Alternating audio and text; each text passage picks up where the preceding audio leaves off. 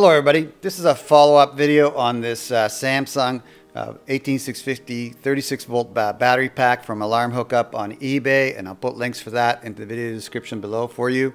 Last video we checked on balancing and over discharge protection, and it was Mr. Harris who asked about that. And we did find that there was over discharge protection, and that more than likely there is no balancing on this center mounted BMS on this pack. But again, I think it's a great value regardless. But we didn't check for overcharge protection. So what I've done here is I've taken the whole battery pack down to 39 volts, which means that each cell pack of pairs of two, which there's 10, are down to 3.9 volts each.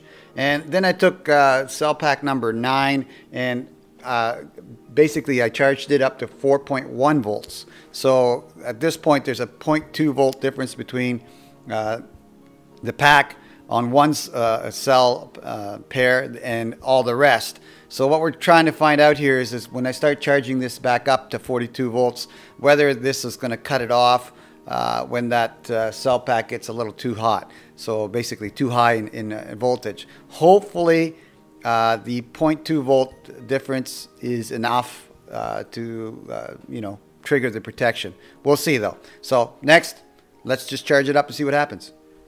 Okay, here's what we got. We got 39.22 volts on the entire pack and 4.10 volts on cell pack number 9.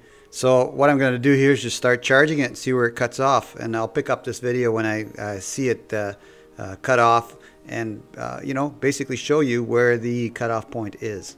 Alright, here's my result. I've charged it up to 43 volts. It didn't seem to make much of a difference after it got to a certain point. Here, I'll just start it up here.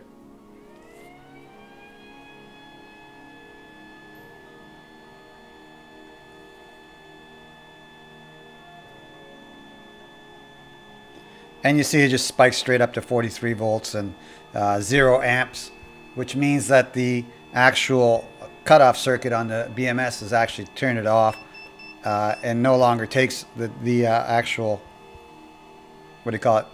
charge. So it looks like the cutoff point is almost perfect at 4.21 or 4.20. Pretty close. You'll see it bouncing back and forth. And regardless of the fact that I'm, putting energy into it, here, hit stop on that. Okay, you see that it's set at 1 amp. It's taking nothing, right? But you see the battery voltage is 39.29. So, yeah, 4.20, almost a little bit to 4.21 is the overcharge protection, which I would say is perfect. Now, let's take a look at something else here. Let's look at the rest of the batteries and see where they're at. So let's start with bank 1 here. It helps if I'm not in the way of the meter. Okay, 3.5455, and let's just keep going down. That's bank 1. Well, that didn't seem right. Come on, let's do that again. 3.955. Okay. 3.96, pretty close to what we just had. 3.97, 3.95, 3.95, 3.96, 3.96. So pretty well across the board, pretty even. 3.97. I mean, we're talking thousandths or hundreds of a volt. 4.21, of course, that is the cell that was overcharged by 0.2 volts. So you can see it's just bouncing a little bit between 4.20 and 4.21. So I'd say that was perfect. So yeah, overcharge protection seems to be working fine. Let's go to the last one, 3.96. So all the other cells are exactly where they should be, and the overcharged cell is at 4.20, and that's where the whole pack stopped taking a charge. And I may test it a little further, see if the other batteries take a bit more of a charge. But like I said, you see here it says 1 amp, and when I'm pumping it into this charge controller here, that 1 amp doesn't show because it's not taking it. Okay, so just shoot straight up into OK. Done charging. We got 0 amps over here. I'm going to disconnect the XT60, and you see it makes no difference. Nothing changed. So right now I've got the battery pack disconnected. I'm going to connect it again. Nothing. And back here on the battery, we should have 4.20. Yep, 4.20, 4.21. The fact that it's bouncing back down to 0 tells me that it's not taking a charge, because if it were taking a charge, that would not be happening. So the cutoff point, 4.20. Thank you, Michael Harris, for asking that question and getting me to test it. All right, another great result with a Samsung battery pack from Alarm Hookup on eBay. I'll put the link for that in the video description below. Single cell protection seems to be working perfect. 4.20, maybe a little bit, 4.21. You know, as far as I'm concerned, that's a perfect result. Exactly what should happen when one cell becomes overcharged, the rest of the pack just stops taking a charge. Perfect. Love that.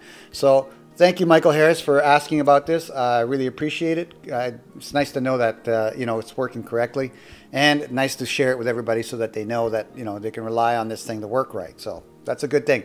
Now, again, I'll put links to this stuff in the video description below. One more thing also, I keep getting asked, do you have a good charger for this battery pack? Well, I'd say my MPT-7210A MPPT solar charger that I'm using works perfectly. I think it's a good solid charger, and it runs about, I don't know, 35, 40 bucks on eBay. Again, I'll put a link for that in the video description below. It does require a power supply. I recommend something like, I don't know, 30 volts, 35 volts maybe at 2 or 3 amps would be good. But I'm actually using a 32 volt power supply at 1.5 amps from a HP printer that I found on the side of the road, believe it or not. And it works perfect. So very happy with that charger, and I think you will be too. So if you're looking for a charger, use that. I think it's great. I may do some research and see if I can find you something, you know, an alternative, cheaper charger that does constant current, constant voltage charging, which is another thing you need to do with lithium-ion cells. You can't just stick any charger on it and say go, okay? It has to have constant current, constant voltage. If it doesn't, it will wreck them. So another thing to note. So that's it for my video. If you like this video and it helped you out in some way, do me a big favor and click on the like button here in the bottom right hand corner. Give me a thumbs up. It helps my channel, it helps my video, and I greatly appreciate it. Also right here on the screen you should see a picture of me. That's a subscription link. If you click on that, you'll be subscribed to my channel, and part of the process will be a bell icon that comes up after you click on that link. And the bell icon is a notification icon, and basically if you click on that as well, every time I put a new video on the net or on YouTube, you'll be notified that it's up, and then you can watch it at your own leisure and your own time. Once again, and like always, I want to thank you for watching and for your time.